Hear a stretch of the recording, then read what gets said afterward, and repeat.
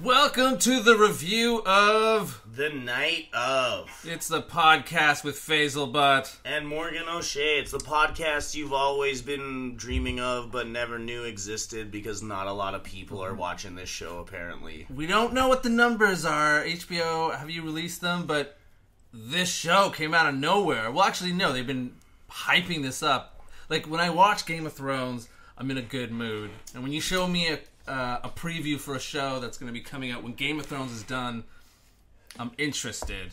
They're just like, hey guys, don't cancel your subscription quite yet. We know Game of Thrones and Silicon Valley is over, but HBO is going to carry you through the summer. We're not TV, we're HBO. And they knock it out of the park again. Straight up. Because HBO was also apologizing, like, hey, we know you love True Detective Season 1. And then we came out with Season 2, and we actually had to apologize for that. Because Season 2 was so bad. Season 2 is like of True Detective is basically a parody of Season 1 without the jokes. Yeah, I guess so, yes.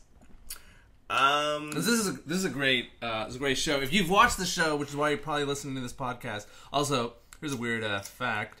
When you watch the credits in the opening scene, like the opening credits, it says executive produced by James Gandolfini. I noticed that too. Like, that's so amazing. Like, HBO family is so tight that if you're part of that HBO family, you're like keep producing until you're even after you're dead. Like, they just give Mark Wahlberg like a fucking executive credit on everything. He did like Boardwalk and everything. Entourage of football players. Yeah, Entourage and football players. Done. Done. I looked it up. Whatever you want, Mark Wahlberg. Whatever you want. I looked it up. HBO originally passed on the pilot, and then they later picked up the series because James Gandolfini and the director Steve Zalian, they said, okay, we'll make it a mini-series instead of a show. And then Tony Soprano died a month later. And so they were just like, all right, you know what? We'll still go ahead. And thank you, R.I.P. James Gandolfini. Shout out Tony S. This is a fantastic crime procedural, gritty show. Gritty drama. And typical HBO. Yeah, just like... I love HBO because like when the cinematography is just out of this world. Yeah, absolutely. It's just like HBO saying, go fuck yourself. We know how to do this shit. Like, it's just amazing. It's amazing. So we'll just summarize it real quick. Basically, Nazir Khan. Played by Riz Ahmed, who's going to be appearing in that new Star Wars Rogue One. So, yeah. He's getting his money. Good job. I love that brown people are getting work. I love that the show exists and that there's a lot of like Indian actors, and Pakistani, and I guess Iranian. Naz's dad is played by a Persian guy, so that's the only thing that's weird. But I'll let it pass. Let it pass. You get one pass, HBO. And all right, so we're introduced to Naz. He's our main character, who we're going to be following his journey. Starts off, he's in a classroom.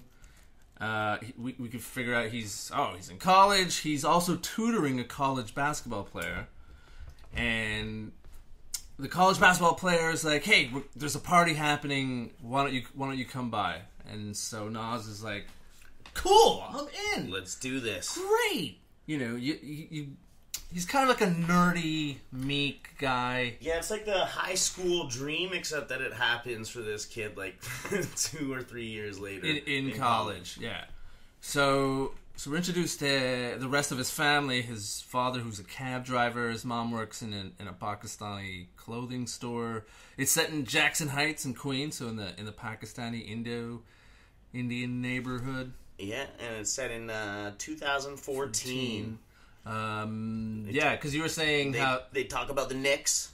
They talk about the Knicks getting Stoudemire and Carmelo together. They're very excited. Right. There's a lot of basketball references. I knew it was October 26, 2014, because there was like a graphic appeared on the screen telling me that it's Jackson Heights, and it's October 2014.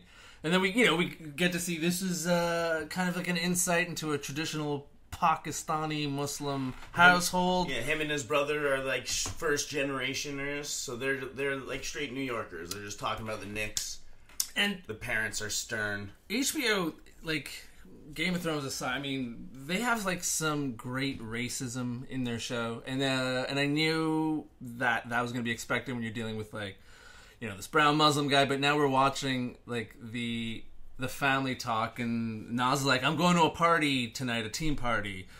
And the mother's like, "Where?" And he's like, "You know, Manhattan." And she's like, I don't like you going to these types of things.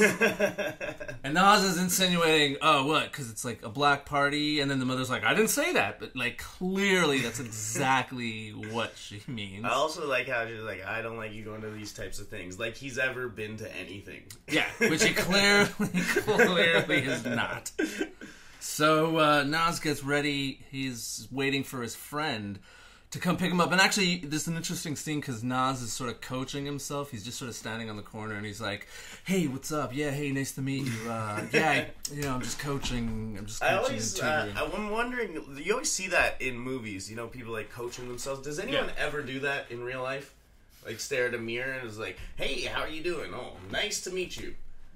I do that. You do that? Yeah, I do that in elevators. Maybe that's why I'm so bad at it. Every time I go on an audition for something, I get straight Robert De Niro. You talking to me? You talking to me? Hey, my name is Morgan. Nice to meet you. But maybe I should practice more. I think you should. I'd be better at introductions because I always like... And better at podcasts. Am I right, folks? Hey... So basically we've been introduced to this character, and we kind of get that he's like meek, you know, he's kind of a shy guy, doesn't have a lot of experience. His friend calls, and his friend bails on him. Oh dear. Typical. My night's ruined, but I really want to go to that party, and he does whatever a kid has to. Steals his dad's cab. Typical story. Yeah. His parents are in bed watching probably bootlegged satellite watch Pakistan TV programs. Steals keys, gets in the cab, and he's off to Manhattan. For some reason, he doesn't have GPS. Yeah, I guess it's 2014. And I guess GPS was around. The iPhone was around. Yeah, I guess. Maybe he didn't have one, but he's kind of lost. He also does not know how to turn off the sign. The on-duty, off-duty sign. That's right. So he's confusing a lot of people. A lot of New Yorkers are pissed off. It's great, too, because he's a brown cab driver driving past a white guy. And the white guy's like, "Turn off your own building!" And like, it's like a bizarro racism. You know, he's unbeknownst to him. So weird scenario, he's pulled over, and these two white guys get in. And they're like, "We need to get to 23rd Street." And he's like, "No, it's not my cab. I'm off duty." And they're like, "What? We're not going anywhere." And then cops pull over, right? Some off duty. Yeah, so this is kind of like the first suggestion of like, oh man, like cops just trying to do their job. That's right. They're like, "Hey, is there a problem? My off duty sign doesn't work." He thinks he's fucking busted, but instead the cops... You know, they kick the two frat boys. Middle class white people. It was fucking amazing. Yeah. They're like, "Hey, you want to get out of the cab or do you want to go to jail?" And they're like, "Oh." And they're like, "Fuck you," to the cab driver. So they get out. So they seconds take later, cops leave. Hot girl gets in.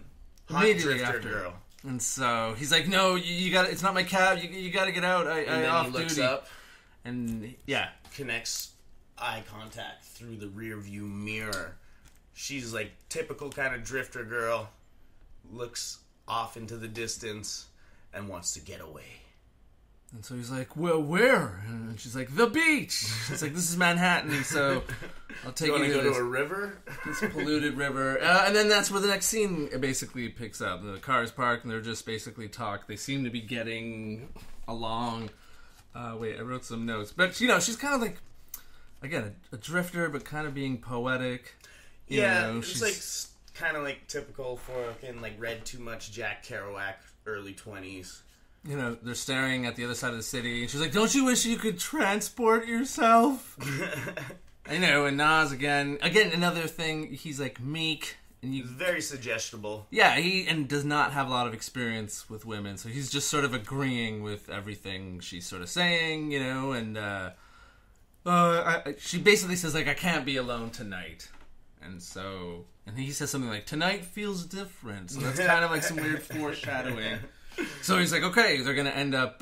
He's gonna end up at her place, which they do. They park the car and they're about to walk into her house when they run into Bodhi. Bodhi from The Wire. And some of his sketchy friend. And, his sketchy friend who doesn't say anything. And the only reason that Nas is interacting with this character is because he says, what? What'd you say? And then, again, an HBO show with this racism. He says something about, like... bomb or something. Yeah, like a little mutter. Yeah, he's basically saying something like, yeah, you terrorist doing terrorist deeds, something about a bomb, and I was like, what? What'd you say? And then Bodhi, whatever his character's name is, we should probably know that. He's basically just antagonize him, and the girl just sort of gets him. And Nas, you should know better. You're walking with this hot girl in her house, and these two guys are starting up with you. Just let it go. Yeah. Let it go. And those two walk off, and they walk into the house. Now, Nas and this girl, Andrea, they're getting fucked up. They're drinking. They're having more ridiculous drunken conversation. Yeah, they're doing some pills. Yeah. Some of those 2014 New York ecstasies or whatever it is. Molly. Yeah, and again... They're rolling? Yeah, she's like... Is that what they used to say back then? I think so, yes. Yeah, buddy, I'm rolling. And she offers him a drink, and keep in mind, Nas is like a Pakistani Muslim guy. But he's doing pills and he's drinking because that's just what women do. Or women make you do. Just sort of forget about religion. Exactly. You gotta give up all your beliefs for the pussy. Just, I guess so. But yeah, basically, he's like, all right, for now I'm not Muslim. I'll forget about that. And so all of a sudden she pulls out a knife and puts her hand with her finger split on the table, and she's like, watch this. And she just basically, as if she was a pirate, just sort of brings the knife down and narrowly missing her fingers, but it like lands in the table. She's like, oh my god, and Nas is kind of freaked out, like, that's weird. That's crazy. You're with some strange girl doing pills, drinking. She pulls a knife out, and so they have some more discussion. I mean, usually that's par for the course, but he doesn't know what the course is. That's who Morgan dates. That's what I find on Tinder on a Tuesday. That's Morgan's reality. So now they start making out. They start getting hot and heavy, but then she gives him the knife and puts her hand down. And what happens, Morgan? He stabs the fuck out of her hand. I don't know if it was like... I think she kind of suggested, like, let's go a little bit further. No, I think... You think? I think his aim was to not stab her.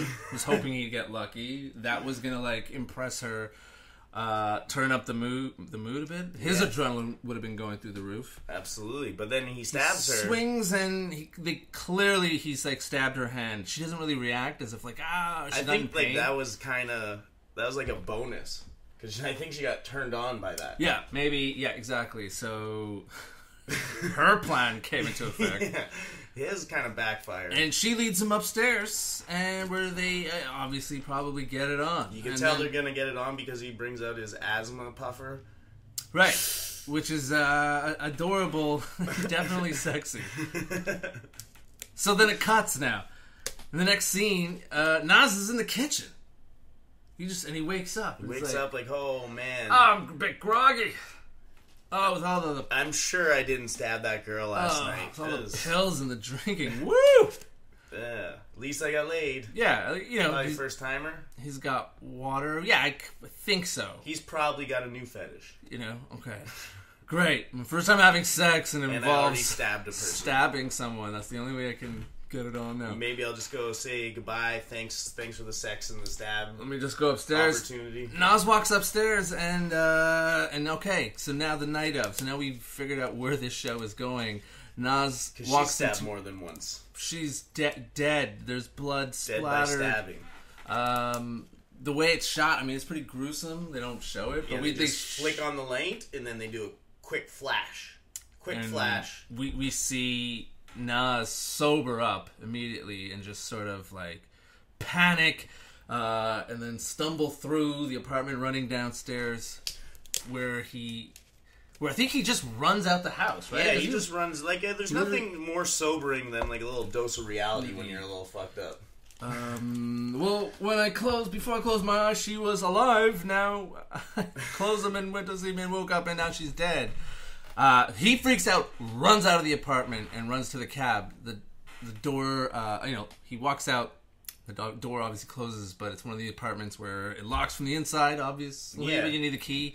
There's probably a better way to explain it. But, like, see how frantic I was getting? That's Nas. Yeah, not the whole show, like, even before the murder, everything is just so tense about this show. Yeah. Like, the whole time, like, when he gets, like, pulled over and the cops show up, and you're just like, oh my god, like, and you know it's HBO, you know something fucked up is gonna happen. So, they're not here telling a story about this guy going to a party successfully. Yeah. I mean, yeah, exactly. That would make for a 12-minute show. So Nas runs out to his cab and realizes he does not have keys. He runs back to the door, which is obviously locked now because the door locked on him. He's like, shit. He smashes the window and then puts his hand in, try to unlock the door, which he does, but he also cuts himself. It's cut. You dummy. Goes upstairs. Actually, has to grab the key from the crime scene. But he also takes the knife. There's a knife. There were still some drugs, too, I think. Yeah. He grabs all that shit. He grabs the knife that he, like, stabbed her. Initial stab. The accidental stab? Yeah. I don't know if it was accidental or not. I'm going to say it was. No way this guy had aim. Grabs that stuff, and then in this scuffle again, there's an eyewitness. A neighbor is woken up because he hears, a window glass smashing. Sees this kid. So he sees Nas run down the stoop, run to the cab, gets in the cab, and drives off. And then Nas, again, pretty frantically, he's driving the car. He's not really paying attention, and he makes an illegal turn. Great, the cops are there, and the cops pull him over. These cops, new cops, they're just on the job. Yeah, they're doing the graveyard shift. They're tired. They're kind of arguing whether they should, like, book him or not. The one guy's like, just let him go. It's his dad's cab. The girl's like, no, he's fucked up. Yeah, they're about to administer a test, see if he's driving under the influence for a DUI, and that's when the cops get a hit on the radio saying there's breaking and entering. Yeah.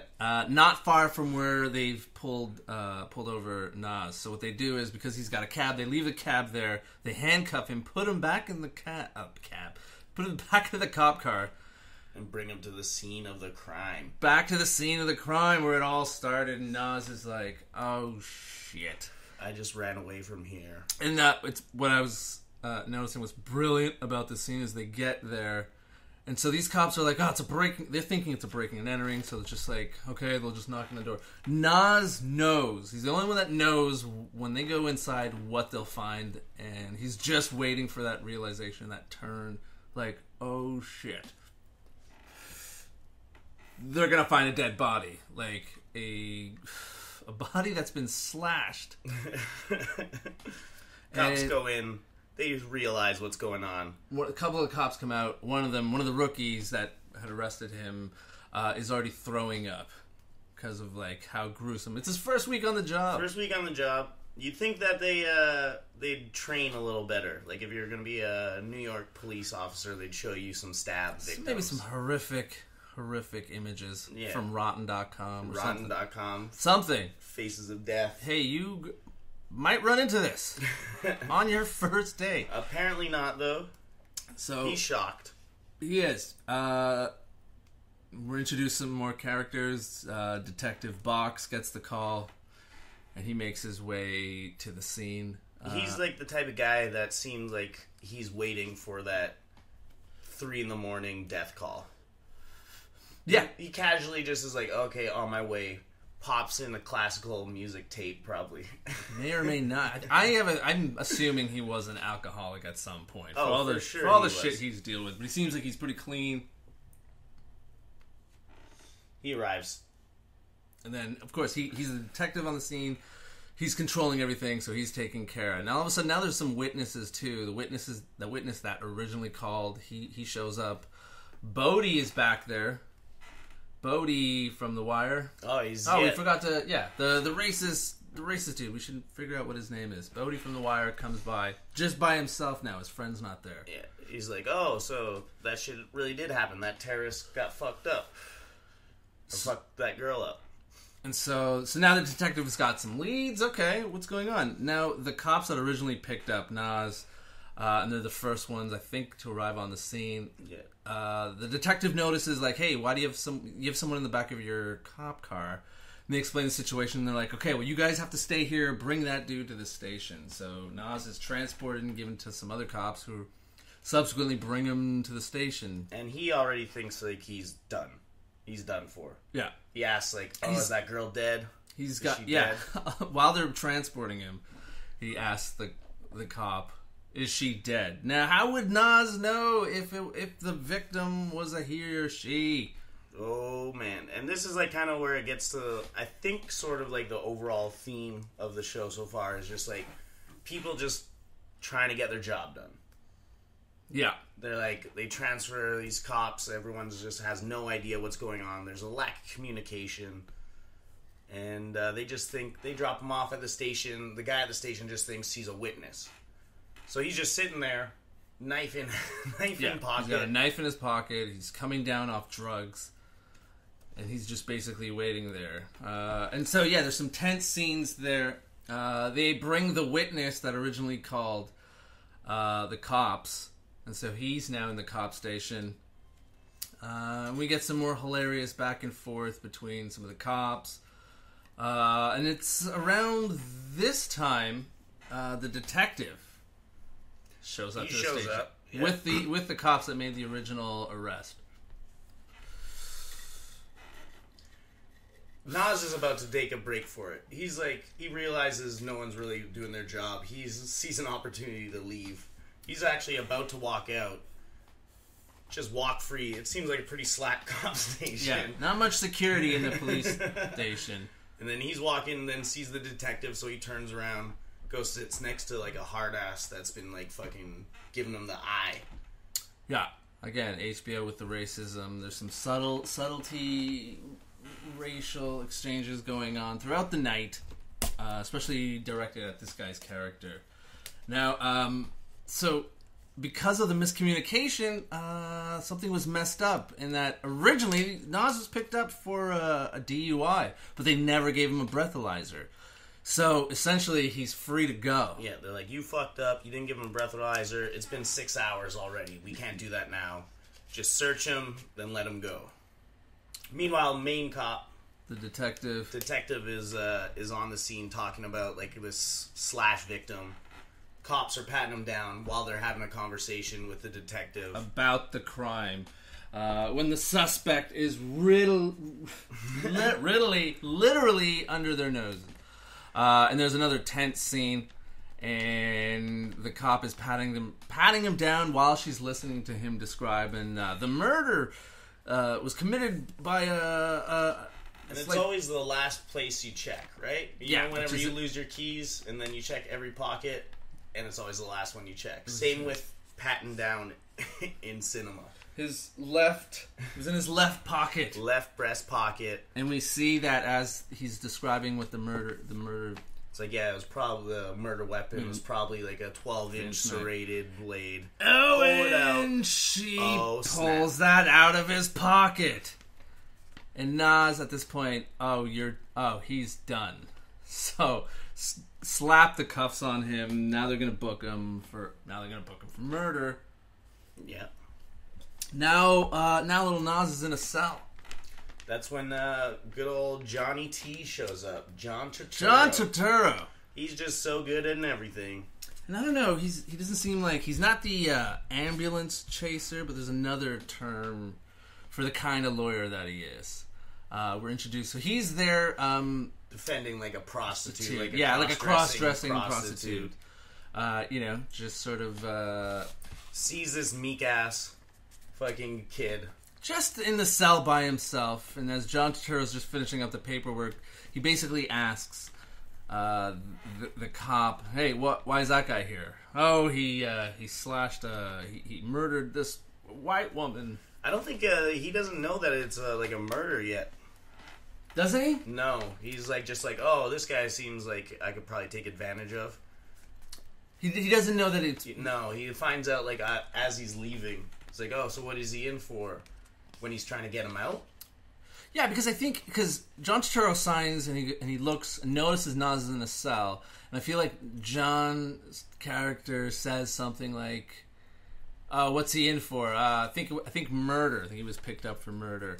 And John Turturro leaves and walks past the cell, and then turns around and then comes back and he's like, "Oh, I'm his. See my client. Yeah, I'm his lawyer." And then what? You're his lawyer? Yeah. And then that's when we get the scene where Nas is talking to John. So maybe I can't remember. You guys send us an email. Send us an email. That's, yeah, I'm pretty sure he doesn't know because he's trying to get him out. He's like, alright, well, let's get this kid out. They're like, no, they're not going to let him out. He's in for murder. He's like stabbed the shit out of the girl and he's kind of shocked. He's like, oh, what did I sign myself up for? Yeah. And so, John Turturro's like, okay, don't talk to anybody, don't say anything to anyone. That's pretty much like the story, like the show's whole thing. Like that's what they intro on the trailer. Don't talk to anybody. Yeah, don't say anything. And so, oh my god. So then he calls up his dad. I've been sent for. They think I did something. They think it's ridiculous. I mean, throughout the show, we get some scenes where the family's like, "Where's Nas? Nas didn't come home." Yeah. Yeah, his brother actually wakes up the parents. Say, hey. They're trying to figure out what happens. They get the phone call. He's like, yo, I'm downtown. Yeah, I've been arrested. I didn't do it, but I've been arrested. For murder. And then that's kind of where the show ends. The dad runs out. To get into his cab. Not knowing where to go, just as a concerned parent. I'm coming, son! He runs out and notices the cab is missing, and he's just standing in the middle of the street. And then that's the end of the first episode, and you're like, holy shit, this was the best 120 minutes of television I might have ever seen. That's right, yeah. As a pilot is concerned, this was fantastic. It's so good. Highly recommended. It's the night of. We're going to do some more of these. Yeah. I guess if you want to get in touch with us, you could just message us on Twitter. I'm at Faisal Butt. I'm Morgan Standup. And tell us how much you hate this show and how our audio is off and how we missed your favorite scene. Yep. And we'll figure out. If we get enough emails, maybe we'll do an apology podcast, because I think it's only 9 episodes, so we'll do a 10th one of being like, yo. And then we'll just we'll do George Lucas, and we'll go back, and then we'll tweak the original, we'll tweak this podcast, we'll re-record it. But we're already 2 weeks behind already, so we gotta get this done. Yeah, ASAP, so. Faisal's a dad, I'm a piece of shit, it's hard to connect.